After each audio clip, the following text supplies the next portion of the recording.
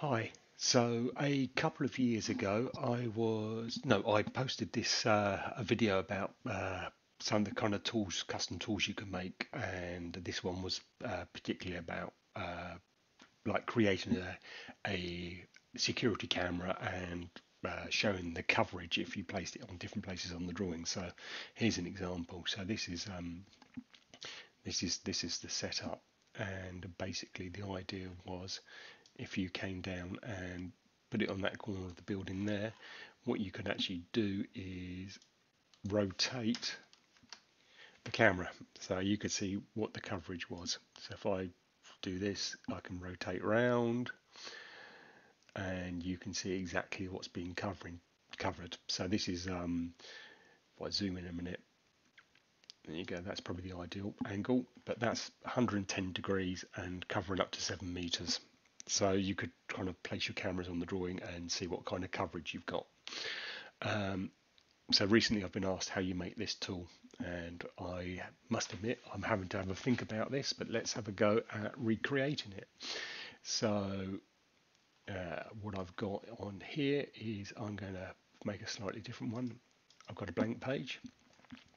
So let's create one that's slightly different to that. Let's use our sketch to scale, and we'll do a 7.5 meter radius. Let's plonk that in the middle of our drawing. We will show the centroid because we need that in a minute. And then what are we going to do? Let's just change the color of the line color of that for the moment, just down to a very light grey. And the next thing we're going to do is we're going to let's put I need a line on there for the moment. So if I snap to the center of that, is that in the center? Yeah, it's very much in the center, up to the edge there. So I just need that as a guideline for now. So what I'm going to do is select this angle here, come down to there, and I'm going to go out to, let's go out to 60 degrees there, and I'm going to do the same on the other side.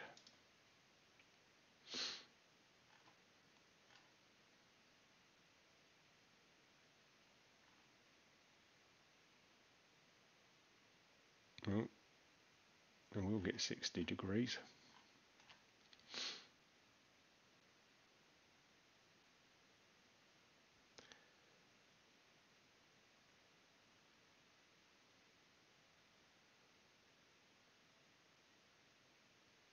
It doesn't want to give me 60 degrees, but let's put it at that for the moment, and I'm just going to set both of these. Let's change the numbering, and if I come over here and the precision to 1, so we're at 60 degrees. So that's the start of it. And then I'm going to use, I believe it is measure 3-point radius, and I'm going to start filling these in. Click 3 places, there we go, and then I'm going to do the same again.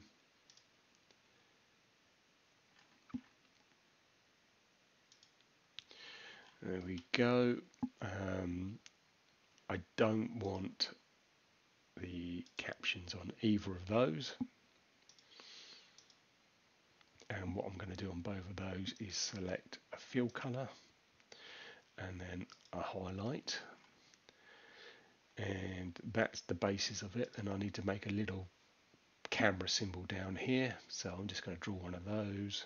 If I come down here and I do something like that, and I try and pick the center of that, that's lining up with the outside, that's lining up with the outside,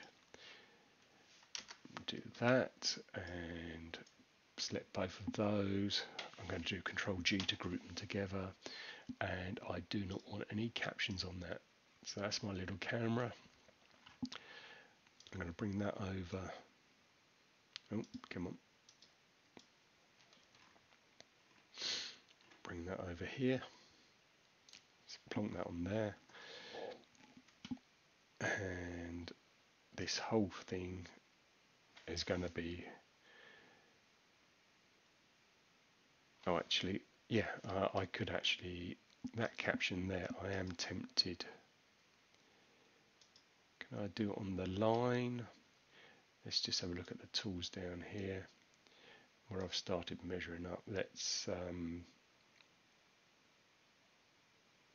this line, oh, it's not a measurement, that's my problem. So let's do a just use a line, perimeter line. Hopefully that'll just click onto there, up to here, return, so that's 7 meters, and I'll change the decimal places on that one to 2, so it's 7.5 meters, that's what I wanted. So that's my detail there, and if I wanted to make this basically disappear on the drawing, this outer line, I could change that to white, but for the moment for this, I'll leave it as grey. And what I'm going to do is just select all of those, and I'm going to do Control G to make a group. And then what I'm actually, yeah, and I want that as a highlight tool. And what I should be able to do now, oh, my angles have disappeared.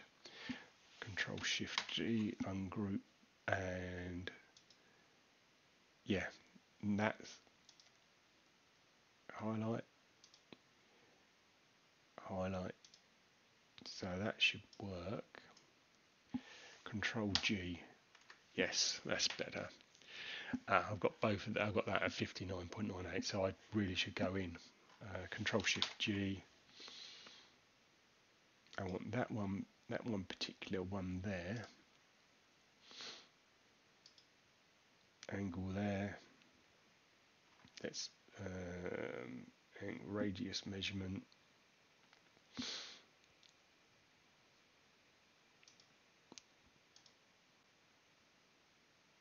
It's picking up on this. So how can I correct that? I should have got it more accurate in the first place, I guess the answer is.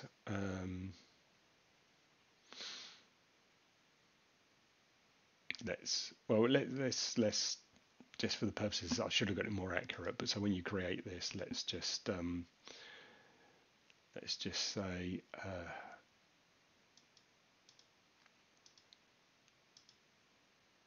here we go. That'll do for now, but I should have got it more accurate. I should have got it spot on 60 degrees in the first place. But here we go. So if I now select all of that and do a Control G, that should hopefully be my tool created. And what I'm going to do is I will add that to a tool chest. That one there.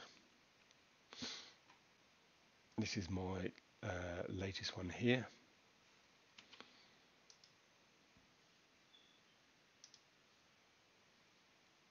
So you can see it there.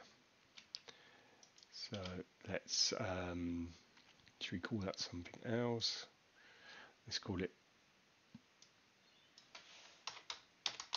camera type 3.